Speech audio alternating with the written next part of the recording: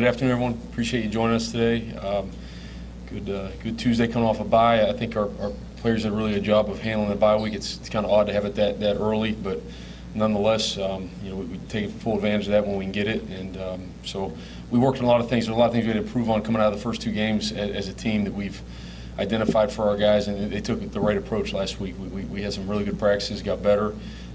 A couple guys that maybe dinged up here or there took advantage of the treatment and rest time, and now we're into a game week, and we got Central Florida coming in here at home this weekend. They're a really good football team. As everyone knows, they've only played one game because of due to the weather conditions down there. So there's one game of film on it, but I can tell you this: I know that they're a really talented team from playing them last year. They're really well coached.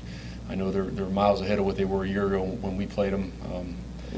As are we, and so we expect a great challenge here this weekend. Our players are looking forward to it. So with that, any questions? And as we all know, time is money. That's where our fully managed approach to IT can help. With proactive remote monitoring and management, we're able to keep tabs on your IT infrastructure 24/7, 365 days a year. And when a problem does arise, our technical experts can quickly resolve it, in many cases before you're even aware that there was a problem at all.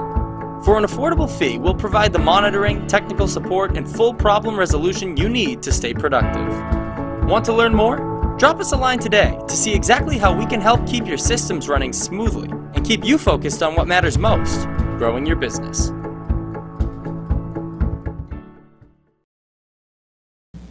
DJ, in terms of where this program is right now, with the way you guys started, do you feel like this game is sort of, you can measure the progress because you played the team a year ago, or is it a different season, different guys, and a completely different opponent?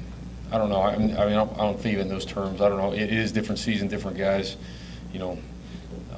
They have a lot of guys playing that played last year, but those guys are all a year better, as are our guys. With experience you get better. I know their quarterback's doing a really good job. He looks like he feels really comfortable running their offense.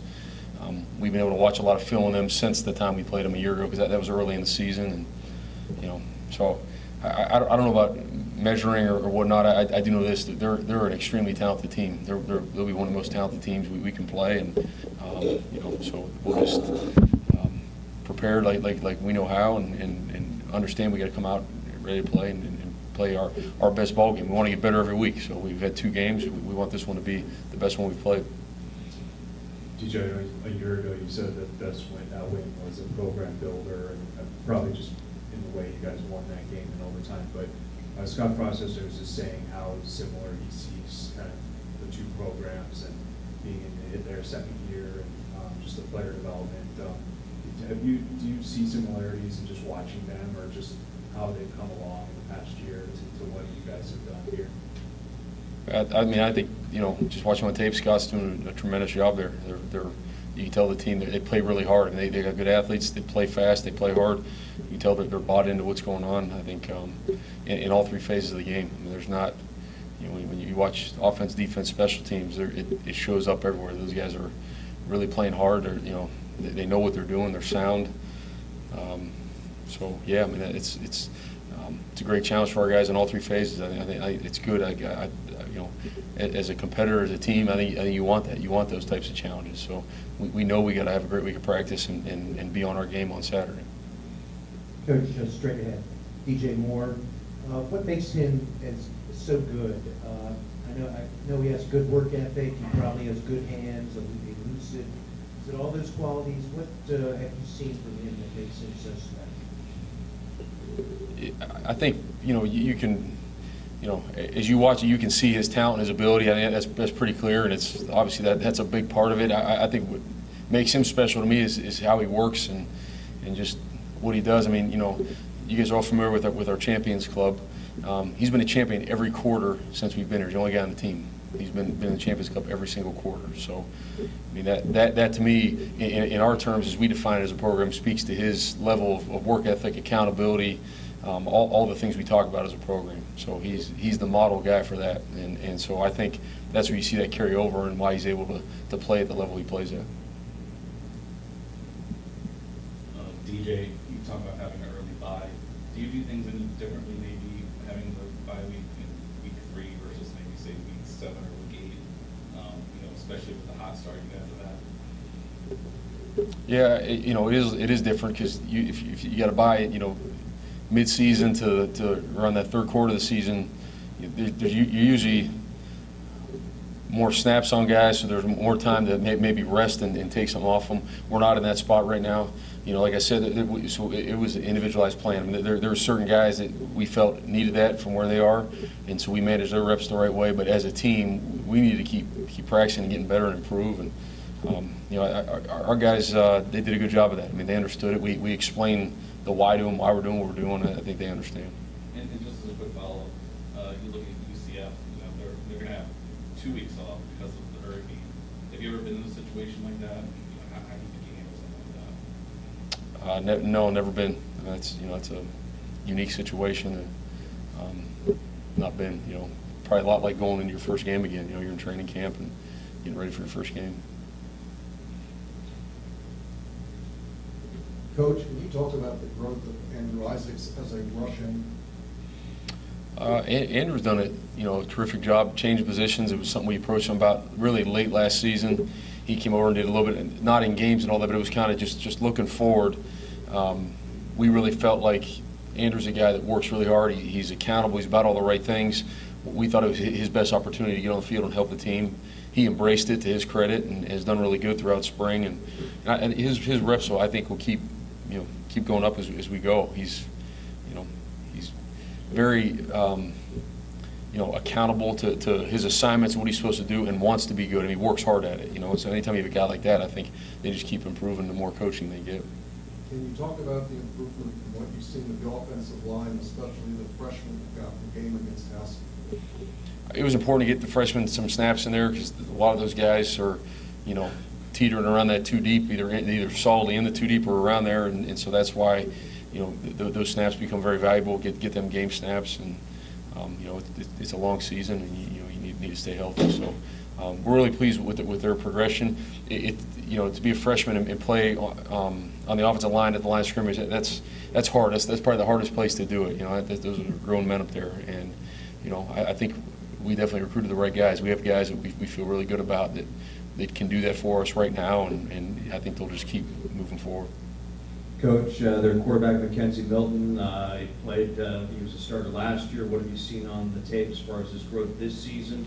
What concerns you about him? And I guess with the type of offense that UCF runs, what becomes more of a priority for you guys defensively? He's a dangerous player. I mean, he can, beat you throwing it and running it. He's last year we played him as his first start in college, and so obviously he's got a whole season of games under his belt now. I think he's a different player that way of understanding their offense, what they want to do. But he's elusive. He scrambles. He's hard to get down on the ground, and when he scrambles, he keeps his eyes down the field as well. And he had, a lot of his big plays come from scrambling out of the pocket, kind of broken plays or buying time, and launching the ball down the field. So we've got to do a great job of managing that with how we handle it up front, and also staying in coverage down the field, because that's a lot of what they do come off of big plays that way.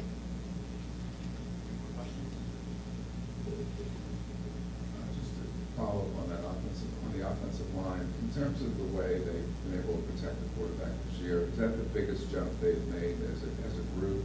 And how important has it been the way they've played offensively for the fast start you guys have had? Yeah, going off this year, I mean, again, they have one game from this year, and I think as a team as a whole, you can see improvement in all areas, as you would expect. I don't know how that plays into it. Your team. Our team? No.